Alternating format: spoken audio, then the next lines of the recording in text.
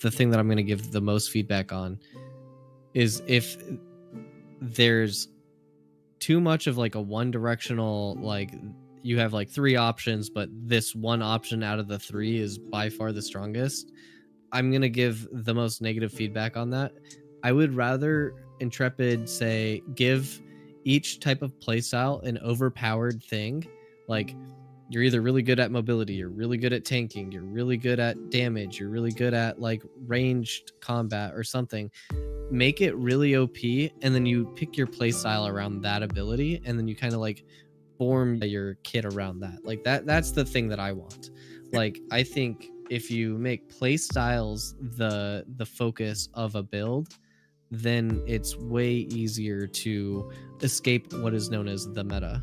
I don't think they should do like strong abilities or something like that. I think you should do it more under concepts. So like mine is mobility and defense.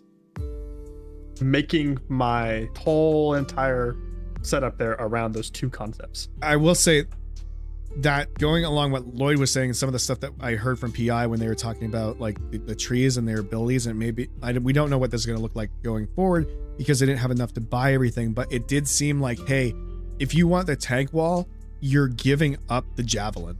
And that to me, that right there is a really good thing where like you have to pick up these other abilities to do this and work around this.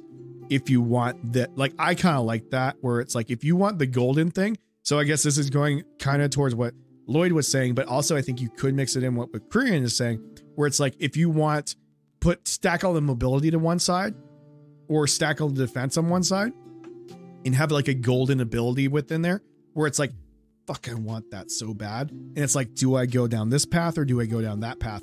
Yeah, important choices. Yeah, I think that's the real, like a really good way to do it.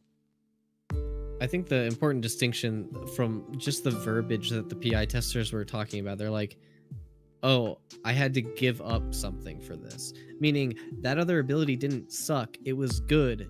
Yes. And you had to pick. So like you wanted both, but you couldn't. So like that's good design, because you're not saying, oh, I have to pick this because it's OP. It's like, oh, I have to pick this because I want this playstyle.